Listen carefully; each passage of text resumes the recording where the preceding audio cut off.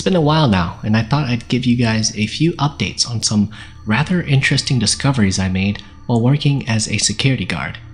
If you haven't heard the last story to this, then I suggest you listen to it. But basically, my partner and I did some digging around on the spirit that I saw in the warehouse that one time. It turns out that the ghost I met was a deceased individual who was one of the workers in charge of helping offloading semi-trucks. They even had a picture of him hanging on the wall in one of the staff lounges and described him as a playful but kind person. I guess there wasn't much to worry about. It seemed like the guy was bored and must have wanted to play a harmless prank. Still, I don't think I'll be visiting him anytime soon. Within the past few months, our building, or headquarters, has been going under some renovations. They have been clearing out the floors and remodeling the place to better match the current trends. I guess they're aiming for a more modern look to the office, and a large number of employees were relocated to the original headquarters a few miles away. This structure is quite old. I heard that it was built way back in the day during World War II. Because of this, my partner and I were relocated to work in that old office building. The place is constructed with tall marble columns and has got this classic Greek and Roman look to it. Anyways, if you haven't guessed already, I've got some scary stories to share about this place as well. There are plenty of terrifying events and stories that have floated around here due to the history behind the building. Thankfully, these things did not happen to me. They're just rumors and stories that I've heard from other people and would like to share them. The first is about the ghost of an old employee who used to work at this building. Other security teams have had sightings of a strange apparition that is dressed up nicely in a suit and tie and wears a hat, carrying a briefcase wandering the hallways. At first, the patrolling security guard will shout out telling the person to stop and that the place is closed, only to follow the person to a dead end, whether that be an empty room or hallway. Some have begun to give him a name, dubbing him the Hat Man. They've even given him a backstory that he's a secretary who has yet to realize he's dead, so he wanders the hallways, endlessly scheduling meetings and filing away paperwork in the afterlife. They say that he's a harmless spirit, as you only catch glimpses of him before you realize he's not a real person. But that's a theory that I don't want to test out, as I'm afraid ghosts don't like to be bothered. Oh yeah, one of the bathrooms in the building is haunted too. Unlike the previous one I encountered, this one is a lot less freaky. Instead, people just talk about a ghost who automatically flushes the toilet if people don't flush it themselves. These bathrooms are old, so they don't have the automatic flush, and it has to be done manually by pushing down a knob. But for some reason, people have reported the toilets doing so by themselves. Like if they forget to flush, then the toilet will flush whatever waste they have for them. Kind of a nice perk if you ask me. You get a ghost that flushes your toilet if you don't do it. I think that this particular spirit really just likes the cleanliness. Either that or they were a janitor in their past life and are just reliving their tasks from their past job. Basically, this company gets a free permanent employee that'll serve them forever. Gosh, I can't imagine working as a security guard if I ever turn into a ghost. Speaking of which, here's an interesting rumor I heard about a security personnel who lost his life working at this very building. Sometime in the 80s, they came upon the corpse of a security guard who passed away in one of the offices upstairs. The autopsy showed that he had a heart attack and died. His body fell backwards into the hallway where they found him the next morning. This is not why we work in pairs, but the strange thing is that the security guard was a young man in his late 20s and very actively fit. He played for the local college football team, but due to a knee injury, he had to retire, and so he ended up as a security guard. I mean, no one knows how he truly died, but others theorized that he was so frightened in that room that he had a heart attack and passed away on that spot. Something must have been so terrifying that made him freeze up like that and tragically ended his life. You would think that there might be a phantom security guard wandering the hallways upstairs, but strangely, no. Instead, people report hearing the quiet cries of a male at night, to which some of them began to connect it to the spirit of the security guard. The reason why is because they only, and I mean only, occur around the time of the anniversary of his death. Many suspect that it's because his soul is trapped here and unable to reincarnate. Therefore, he is constantly reliving his life before he passed away. Very sad if you ask me. I can't imagine what that guy went through, and after hearing this story, I kind of felt sympathy for spirits like that. Spirits that are lost and unable to move on into the afterlife and are forever trapped in this plane of existence. The spirits that I do not have sympathy for, though, are those that are out to harm others. A few of the night shift security guards that have worked here often talk about the sound of lockers banging in the basement. The strange thing is that if you go down there isn't a single locker located anywhere. Not in the storage closets, bathrooms, or even in the entire building itself. Despite this, many have sworn that the noise sounds exactly like someone banging on a locker. I mean, I believe it because of the previous experiences I had, and I had a feeling that this building was haunted. Look, it was built during the time of World War II and has a lot of history behind it. There's gotta be at least some sort of paranormal activity throughout the building. Little did I know I would experience something a little more than what I bargained for.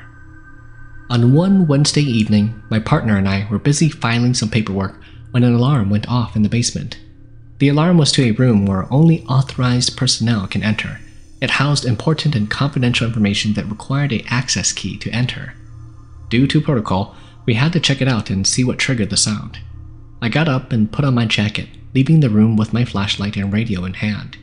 If I'm being honest, I wasn't afraid to go down there. It's like when you've been working for so many hours, you just kind of get in the zone and forget about everything else. It's only when I think back about it now do I still get the goosebumps. The elevator door opened and I set foot into the basement.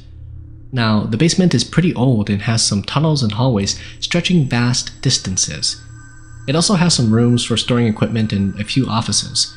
The place is a tad bit creepy with poor visibility as they still used those old bulkhead lights that are placed into the walls. Located in the north hallway was the alarm that went off, and it was opposite of where I stood. I made my way to the room, accompanied by the sounds of my own footsteps echoing throughout the cement block corridor. During this, I passed by an old office and I swore I thought I saw something sitting at the desk from the corner of my eye. I stopped and walked backwards, shining my flashlight through the office window. Nothing. Just empty. By now, I felt something wasn't right, but still had to do my job, proceeding to the room. "Everything look alright down there?" my partner radioed. "Yep, the lock seems fine. The door is still shut, so I don't know what could have caused it to go off like that," I answered. Just to make sure there wasn't an intruder, I pulled out my set of keys to enter the room. Pushing the door open, I felt a subtle gust of wind. Thinking back to it, it could have just been the pressure built up inside the room getting released, but I'm not too sure. The room was dark, and flicking on the light switch turned on these old yellow fluorescent lights hanging from the ceiling. Brown wooden shelves lined up the space as I walked around, making sure that the place was cleared. Just as I reached the other end of the room, the door behind me suddenly shut. I jumped and turned around, reaching for my holster. Pulling out my radio, I informed my partner. I think there's someone down here with me." "Did you shut the door or did it do that by itself?" he asked. "I'm pretty sure it did by itself. I think someone's down here with me," I replied. "Are you sure? I'm checking on the cameras and I don't see anything," he stated. "Well, check again because I swear there's someone down here with me." It was then that I started to lose contact with my partner over the radio, hearing nothing but static. I made a dash towards the door. Afraid that I'd somehow be locked in, I surprisingly pushed the door open with ease. Following that, I quickly speedwalked throughout the hallway, realizing that this had to be due to a paranormal occurrence. At that instant, I heard the infamous noise that all the security guards have mentioned at least once, the sound of lockers banging. The noise was coming from the far end of the hallway to my right, opposite of where the elevators were located, and it had a pattern to it. There would be 3 consecutive bangs, bang, bang, bang, and then it would stop for about a minute, and then do it again. With this, I proceeded towards the elevator door, but waited there for longer than I would have liked. It seemed like the elevator was taking its sweet time to reach me, so I decided with the next best thing, the stairwell. The thing is, the stairwell is located on the other end, where the sounds came from. Just then, my radio picked up the sound of my partner's voice. "Hello? Can you hear me?" "Yes. Can you hear me?" I responded. "Yes, finally. I don't see anybody down there with you, but I think it's safe for you to come up," he said. "Well, I've been waiting here for the elevator, but it hasn't been working," I said. "Yeah, I can see that. I think your next best bet is to take the stairwell up instead." I told him about the sounds and he seemed concerned. But since the elevator wasn't working, the only options were to wait or enter into the stairwell. So I mustered up the courage and headed down into that old, creepy hallway. Thinking back on it now, I really wish I hadn't done so. You know how I mentioned that the basement had long tunnels that seemed to continue forever? Well, no one really knows where they end, and some theorize that the basement was used as a bunker during World War II in the case of bombing or an invasion. The thing is, I had to go down one of these tunnels to reach the staircase that leads up, following the sound of the lockers. I don't usually do these things, but during this time, I prayed to my grandfather and ancestors for protection so that no harm could come upon me. I uttered those words under my breath and trekked closer to the source of the sound. Not a few minutes later, I heard the noise of footsteps briskly walking past behind me, along with strange, almost inaudible whispers. You know how Hmong people like to say how Pansong whisper or talk? That's kind of what I meant. It's like you can't distinguish any real words. This was my sign to walk faster as I continued down the corridor and rounded the corner. Across from me was finally the stairwell, and to get to it, I had to cross a room to my left. The thing is, the source of the sound was coming from that very room. So guess what I did? I full-on sprinted down that hallway and bursted through the doors, climbing up the stairwell like a maniac. I did not want to stay down there any longer. Luckily, I only had to climb up one flight of stairs as our office was located on the first floor, where I radioed my partner telling him that I made it. I was afraid that something would chase me up the stairs, but surprisingly, that didn't happen. Just imagining a set of hands dragging my leg back to the basement sends shivers down my spine. I made it to the office where I reported what happened to my partner, and he was shocked from what he heard. He said that as he was monitoring the cameras, he didn't see anybody on there, just me walking around and then sprinting towards the exit. I told him what I experienced from the shadow in the room to the door closing on its own. Safe to say, the basement is definitely haunted, and not just by a phantom locker. This incident had a negative effect on me as I started to have very vivid dreams of being lost in that basement. In the nightmare, I would be walking around the hallways and tunnels trying to find my way out of there. However, I could never truly escape and would wake up in the middle of the night. These experiences then began to take a turn for the worse as I started to experience what many have called sleep paralysis. Almost every night, I would experience a bout of sleep paralysis, like someone was sitting on me, pressing down to make sure I couldn't move. These scary events often occurred right after I woke up from my nightmare, and I knew it was going to happen to me because I'd hear an eerie ringing noise in my ear before I got sat on. I tried to move and scream to get my wife's attention, but she'd be sound asleep, snoring away like a little diesel engine. No wonder she couldn't hear me. Eventually, these nightmares and events got so bad where I lost a few pounds and was even falling asleep at work.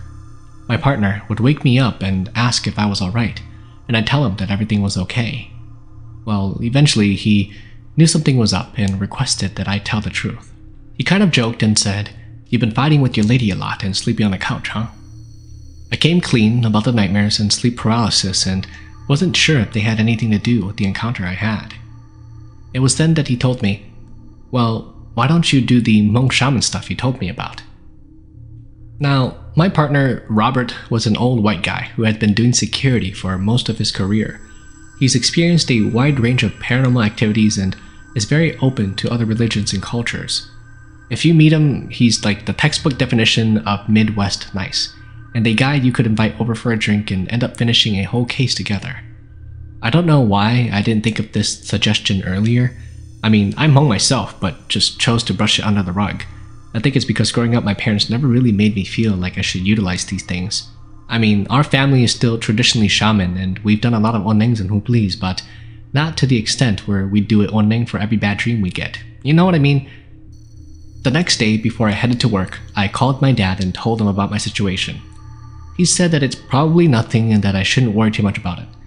And then he started asking me if I was planning to go back to school to perhaps pursue a doctorate degree. "Your cousin is graduating this year with his PhD in pharmacy. What are you going to do?" he said. Great, just what I wanted to hear.